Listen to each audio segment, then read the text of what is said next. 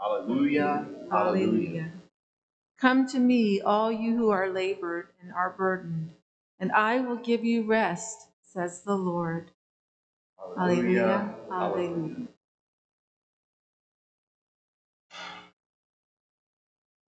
The Lord be with you. A reading from the Holy Gospel according to Luke.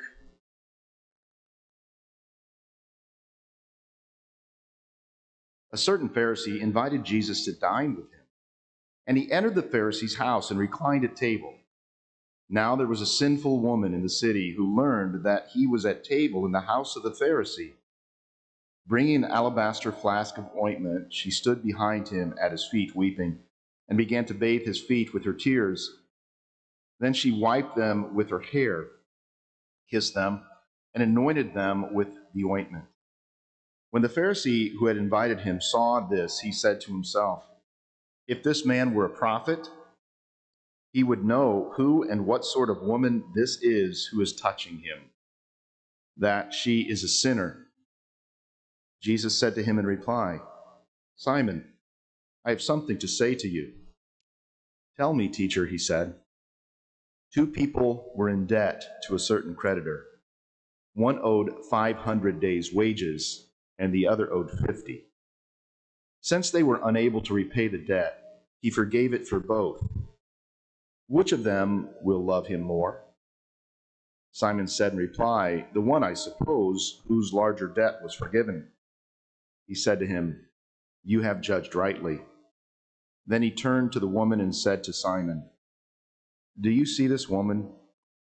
When I entered your house, you did not give me water for my feet, but she's bathed them with her tears and wiped them with her hair. You did not give me a kiss, but she has not ceased kissing my feet since the time I entered. You did not anoint my head with oil, but she anointed my feet with ointment.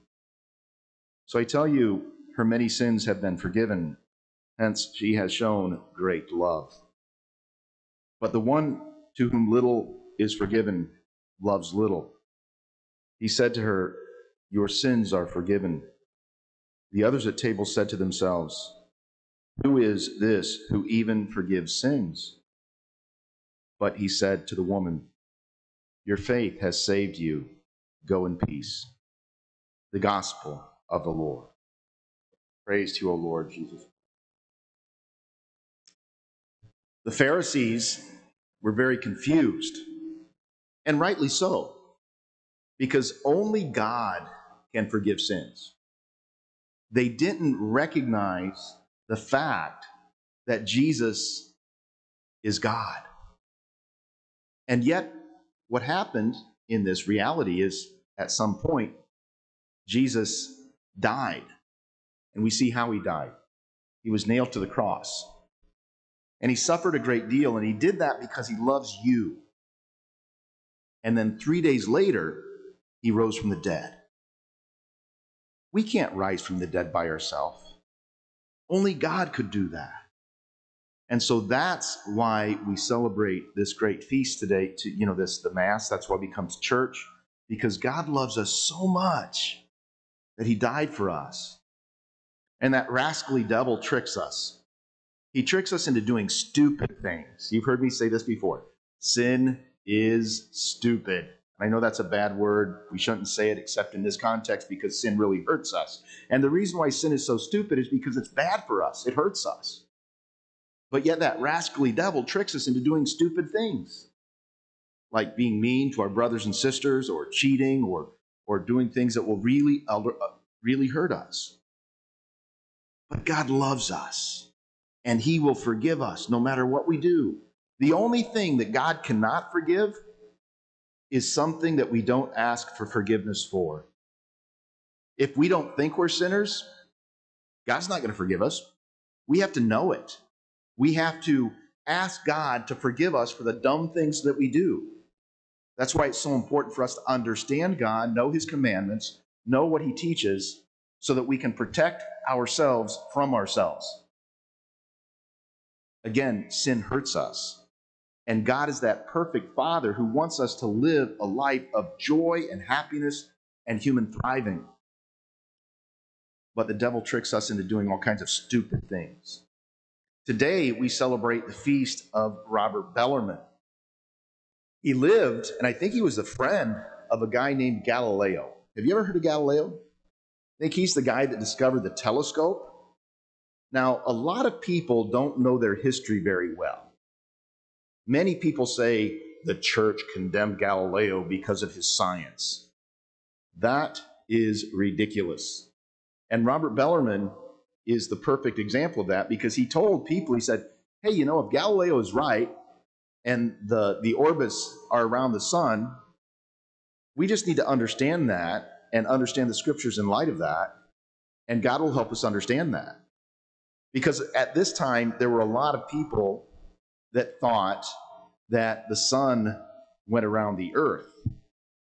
Now, there were other people, a priest actually, or at least a church guy, his name was Copernicus, and he lived before Galileo. And he had this idea that the sun was in the center and the earth went around the sun.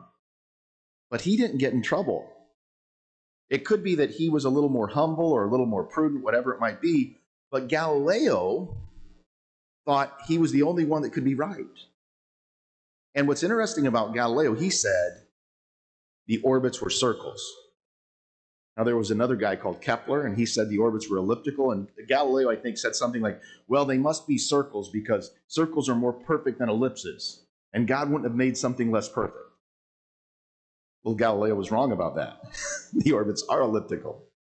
But the point I'm trying to make is a lot of people in our world will say that the church is against science, and it's not. Not at all. In the Catholic Church, faith and reason go totally together. If we use our brain really well and we think well, it's only going to draw us closer to Jesus. But like when you guys grow up and you go to college, there's going to be a lot of teachers that will mock the church, and they'll say that the church doesn't honor science, and they're just wrong. They don't know what they're talking about. So we have to pray for those people. We have to pray for those people who have been deceived, who don't understand the truth and the reality of what the church is. A church that was established by Jesus to save us, to guide us and help us know what is true, good, and beautiful. And this bishop, Robert Bellermine, he was a bishop in the church and a doctor of the church, and he wrote just beautiful things. Because, guys, if we don't realize that God has a place for us in heaven, then all the difficulties on earth don't make any sense. But God's got big plans for each and every one of you. So you've probably heard me say this. When you go to communion and thank Jesus for receiving Jesus, you thank God for receiving Jesus and giving him in the Eucharist. Try and always remember, say, God, let me do whatever you want me to do. Because if we do what God wants, we'll be really happy. It's just that simple. But we need to listen. We need to pay attention. We need to exercise what's called discipline. We need to be disciples. You know what the word in Latin disciple comes from? It comes from student. A disciple of Jesus is a student of Jesus. We need to study hard and know who Jesus is and give our life to him because he wants us to be happy. And if we do that, we will be happy. And not only that, but by sharing this good news, you'll make other people happy too.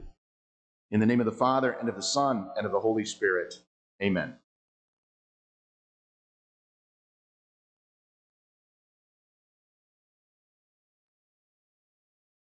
We stand as we bring our prayers of intercession before the Lord.